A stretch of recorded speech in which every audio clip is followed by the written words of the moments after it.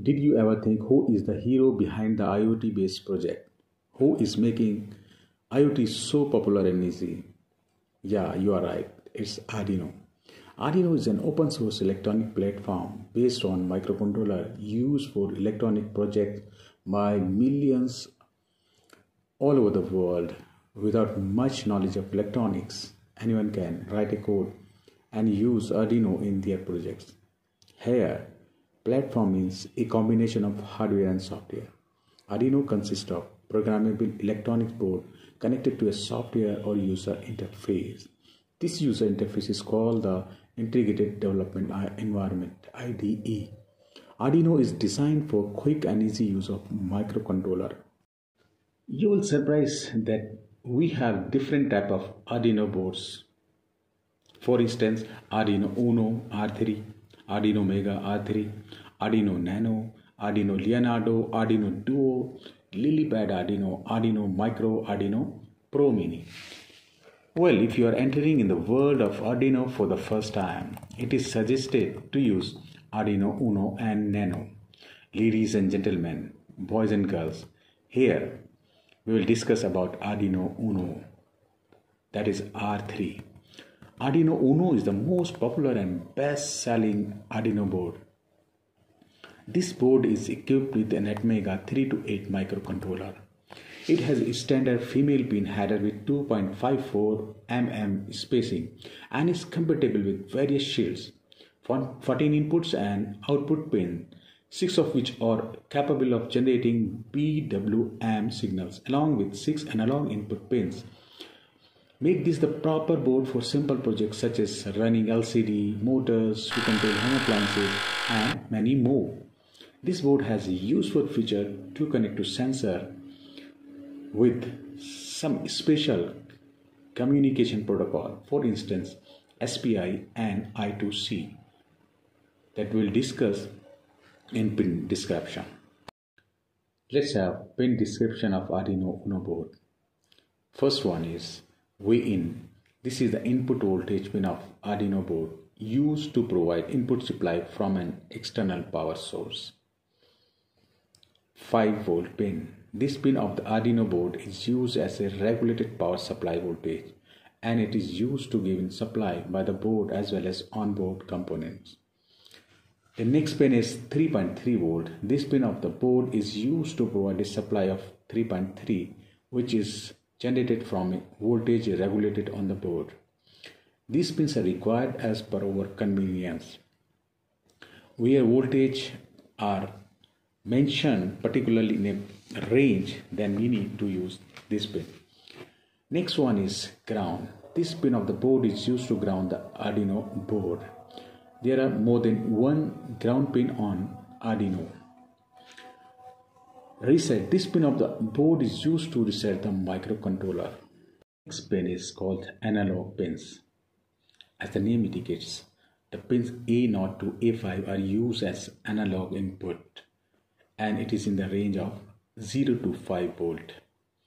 Next pin is digital pin.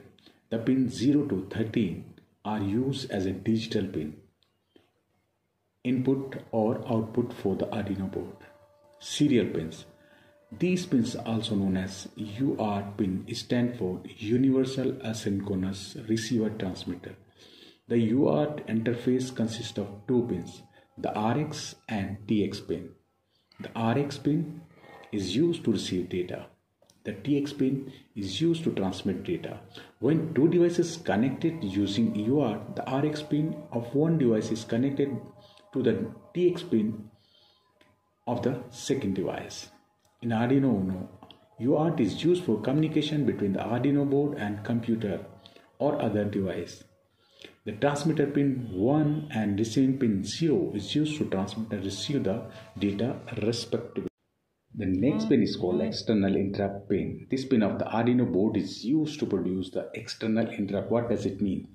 Suppose if we want to give some instruction to the Uniboard, then we use these interrupts. Interrupt is a process by which Arduino stops its regular task or stop its looping and go to interrupt function to complete its given interrupt function task created externally. There are only two external interrupt pin in Arduino Uno, pin 2 and 3. The next pin is called PWM pins. If we want to increase or decrease the speed of motor, or we want to slow down or increase the intensity of a CFL, then we use PWM pin. This pin of the board is used to convert the digital signal into an analog by varying the width of the pulse. The pin number 3, 5, 6, 9, 10 and 11 are used as PWM pin. We come across next pin, which is called SPI, Serial Peripheral Interface. It is used to maintain SPI communication. ASPI bus is a system for serial communication which uses up to 4 conductors or wire. One conductor is used for data sending, one is used for data receiving, one for synchronization, and one for selecting a device to communicate with. It is full duplex connection, which means that the data is sent and received simultaneously. The board SPI pins uses 4 wires. SCK. This is the serial clock driven by the master. MOSI. This is the master output slave input driven by the master. MISO. This is the master input slave output driven by the master. NSS. This is the slave selection wire.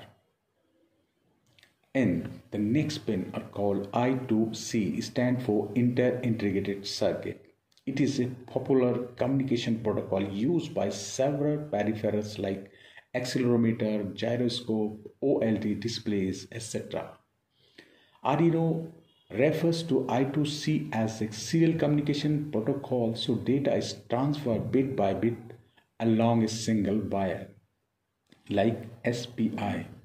I2C is synchronous, so the output of bits is synchronized to the sampling of bits by clock signal between the master and slave. The clock signal is always controlled by the master. So both the pins have the clock. The next pin is called LED pin. The board has an inbuilt LED using digital pin 30. The LED glows only when the digital pin becomes high. And in the end we have AREF pin. AREF stands for analog reference. What it does, it allows us to feed the Arduino a reference voltage from an external power source in order to configure the reference voltage used for the analog input. So it was all about the pinout description of Arduino Uno. It might seem confusing to you, but when you use it, then it will become familiar to you and just will be like a cake.